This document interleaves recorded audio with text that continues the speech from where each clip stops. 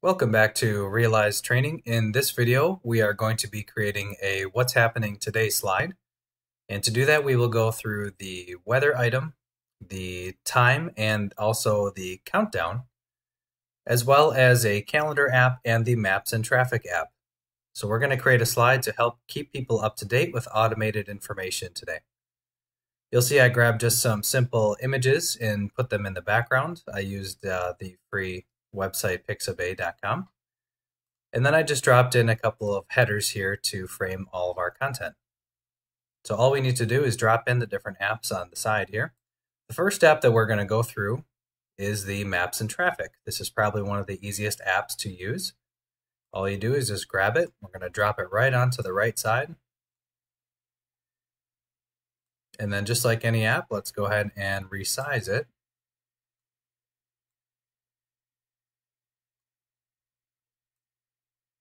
There we go.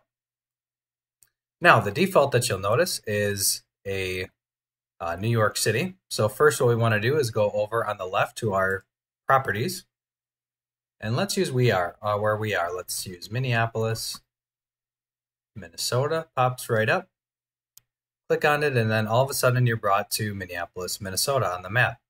Now, when you hover over the map, you'll notice that part of it is actually semi-transparent. It has a higher opacity, but then the left side of it, your cursor will turn into the hand grab.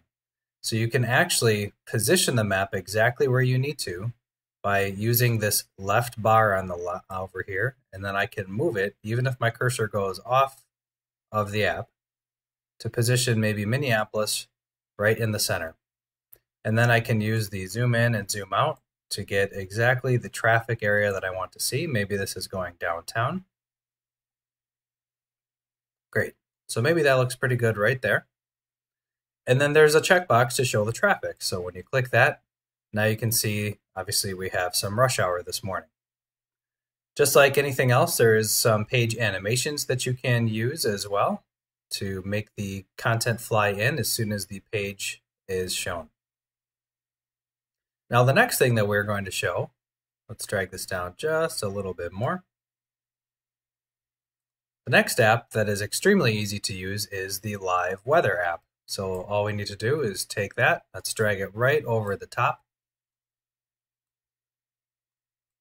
We'll do a little bit more size and positioning with this in just a second.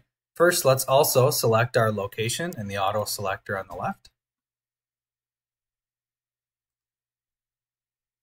Minneapolis will show up. The default is Celsius, so you want to change that to Fahrenheit. And then the rest of the settings, you can see how many, if you want to show your hourly forecast or your daily forecast. Typically, I'll go 3 to 5 days. We can maybe even add a little bit more so that it fills the space just above this area a little bit more. And then resize it just like so. And now this weather app will keep itself up to date every single day. Let's change this back to daily. Okay, great. Now the next app that we can add is our time and timing app. So let's go ahead and let's take a look at our, actually let's add the date app. Let's throw in the date at the top so we know what's happening on a specific day that keeps itself up to date. So let's drop in the date right at the top. Size it accordingly. And then what I'll want to do is actually make it look exactly like the What's Happening text. So I'm going to click on my What's Happening text. It's just a regular text item. If I double click into it, I can see that it is the Open Sans type. It is 85-point font. And then if I want, I can just go ahead and I should have my color selector once I click on the date. So I can use whichever color that I would like. Let's change that back to the correct one here. Okay, so now let's click on the date. Let's change the font to Open Sans. The date also can be specific to location. by the way. So you can actually set a date depending on where it is located in the world. So if you have multiple locations in different areas or even across the country, this will help keep your dates current. So obviously for this, we're just going to set it also to Minneapolis, Minnesota. We're going to set our font to 85. And then let's set our color to that dark gray. Now all I need to do is make sure that it lines up nicely.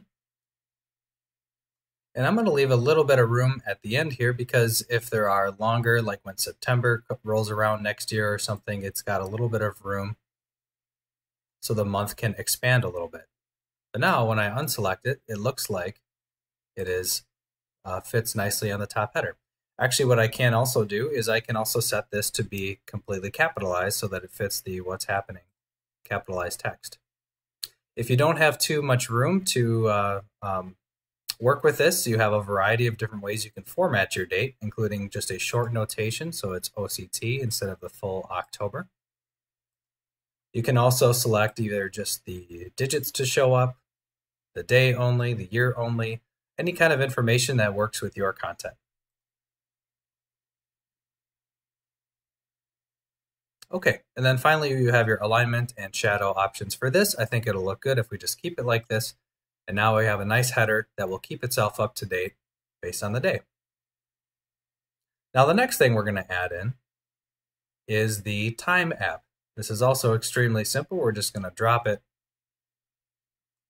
right in at the top. And you'll notice obviously this also has a city selector so that you can make sure that if you have worldwide time, you are selecting the right time zone. And you can choose to remove the seconds, which is what I usually do for most of the apps. Let's make this fit with the same color. And maybe let's move it next to our upcoming events. And for this, there is not a selector, so you just need to change the font size in order to make it larger or smaller.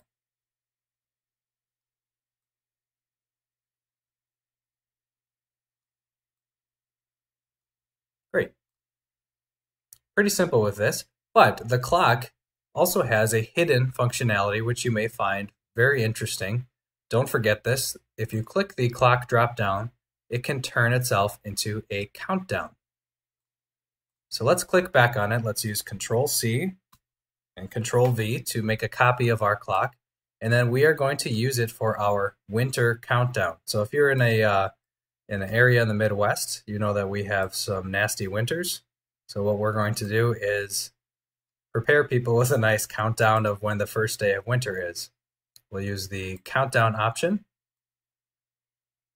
And now once you select that, you can now have your handles where you can resize it exactly where you need it to be.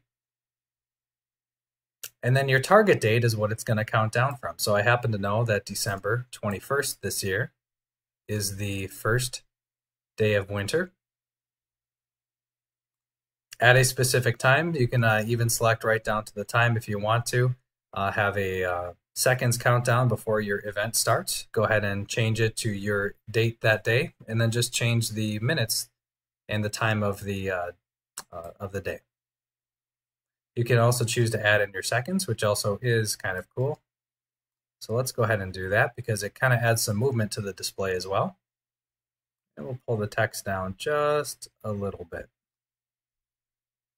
Now this one does not have any indentation, so typically what I will do is I will kind of just try to center with the handles and make sure that it looks nice wherever it is. Now at the end, maybe let's have it say, "Hooray, winter is here." So once the countdown finishes and it gets to the target date, it will show this "Hooray, winter is here." There is a preview message. This is what it will look like. Maybe I'll just take off "is here" and just say "Hooray, winter." There we go. Now, pretty simple. We have this awesome winter countdown. We have our traffic. We have our weather, our time, and our date. Now, the last thing that we want to add to this what's happening slide is maybe the current events for what's going on. So to do that, we can use the calendar app. Let's go ahead and grab that and drop that right into this box. It will come with some pre-formatted content so you can see how it will look so that you can do your sizing properly. Let's fit it right into that zone. And this will actually crawl. So I suggest putting the very tip top of the app to the top of a bar or something somewhere. So as this crawls up, when there's more events that overflow, it will look like it is disappearing off into that bar. Now you can select either a Google or a Microsoft calendar provider. Google is probably the easiest, though they're both very easy. We're going to select a demo account I created inside of Google. And you press this plus button because you need to connect your Google account to the calendar. So that way it can pull your events. So when I press the plus button, it's going to open up a new page in my browser.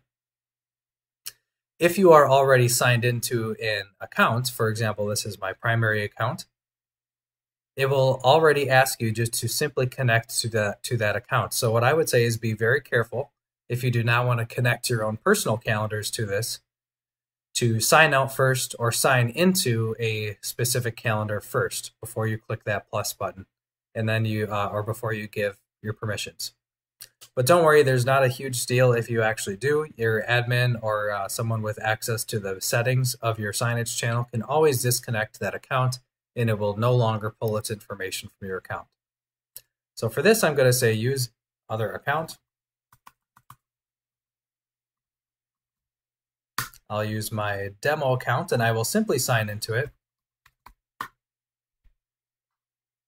Now, the first thing that's going to pop up is this access message. Now, this is what will pop up if you are already signed in. It will ask, do you want to cancel or do you want to allow the player app to connect to your account and pull your events? So when you click allow,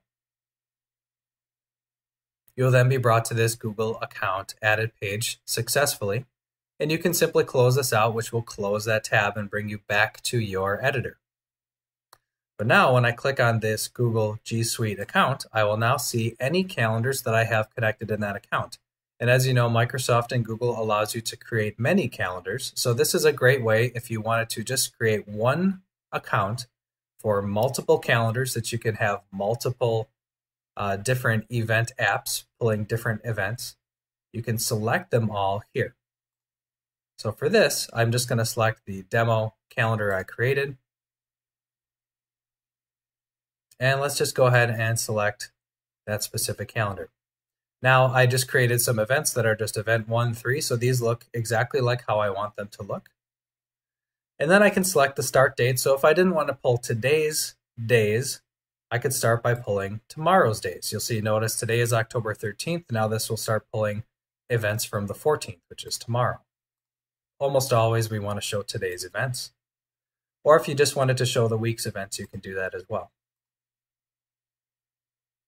Now, often you'll want to condense or show only a certain amount of information. So again, keep in mind how much this will scroll and how many events that you have. If you have a lot of events per day, maybe only select one day so that your calendar doesn't need to scroll so much and your visitors can actually see some repetition of what's going on. And then you can hide past events. So what this means is after 10 a.m. or so, since this is the first event, if I click this hide past events, 10 a.m. will no longer show up because we are past that time. And also within the other calendars, there are also, when you create your events, there is a location spot and there's also a description. So if you would like to show the location of the event and the description directly from that calendar, go ahead and press those and you'll see those descriptions pop up directly under your event information here. And then you have the regular standard information as well, which you can change your text size, your font, your text color, some shadow, and your animations as well. So that concludes the What's Happening Today slides, and to create a nice automated informational slide that now you don't even need to do anything with. It will keep itself up to date every single day that you show this on your displays.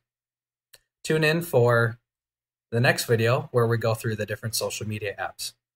Thank you.